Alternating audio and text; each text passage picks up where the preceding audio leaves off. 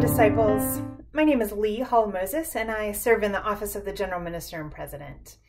I send greetings from our General Minister, who is on sabbatical for the next couple of months. This week, many of us in the United States will pause for the Thanksgiving holiday.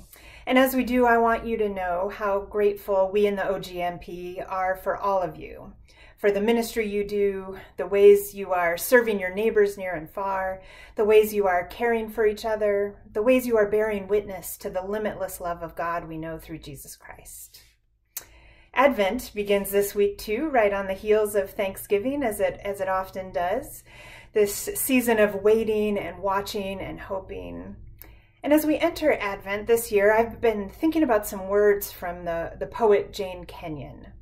She was giving advice to writers, but I think this is good wisdom for people of faith too. She says, "Be a good steward of your gifts, protect your time, feed your inner life, avoid too much noise, read good books, have good sentences in your ears." I love that last bit, read good books and have good sentences in your ears. I've been trying to do that lately with my first cup of coffee in the morning. I try to start the day with some good sentences, some good words. Sometimes it's a poem or a few pages of the novel I'm reading. Often I find myself turning to the Psalms, those ancient words that always remind me that throughout human history, people have turned to God in complicated times to lift up their fear and their hope, their grief, their anger, their gratitude. The Psalms are very good words.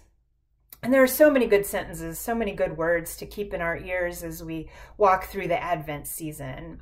There's the visions of the prophets, there's Mary's Magnificat, there's the words of the angels that tell us not to be afraid.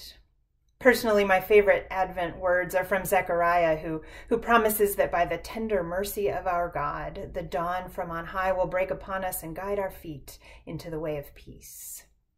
And then, of course, there is the Word who was with God, who is with God, who became flesh and lived among us, the Word we are waiting for, the Word who has already come. So, church, what words will be in your ears in this season of waiting and watching?